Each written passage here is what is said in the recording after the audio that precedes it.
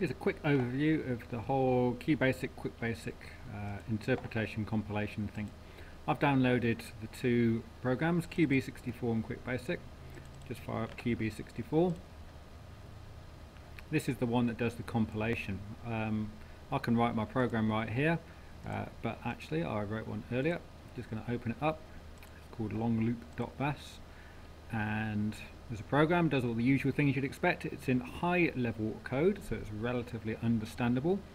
And if I go run, start, run, it says down here creating.exe file and then starting program.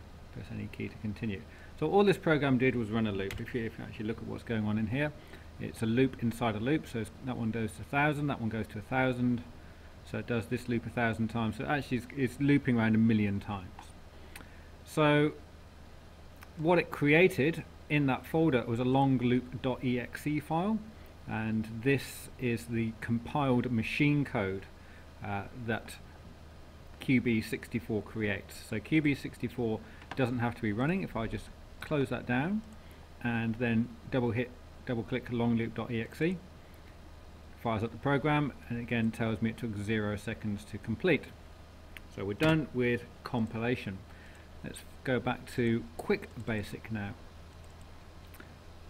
QuickBasic is the old classic. It's an interpreter. Oops, didn't mean to do that. And I'm going to open up exactly the same file. So file, open, and I've actually been in that folder already. So longloop.bas is exactly the same program.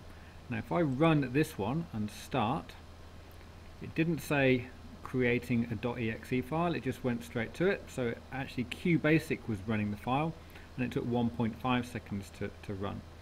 So the key differences there are that QuickBasic did not create a longloop.exe. QBasic just ran it itself. It took a lot longer to do it, although it started much more quickly. If we go back to QB64, this one, when I open longloop.bas, when I run it, it creates a .exe file first, which takes a little while to run, a little while to do.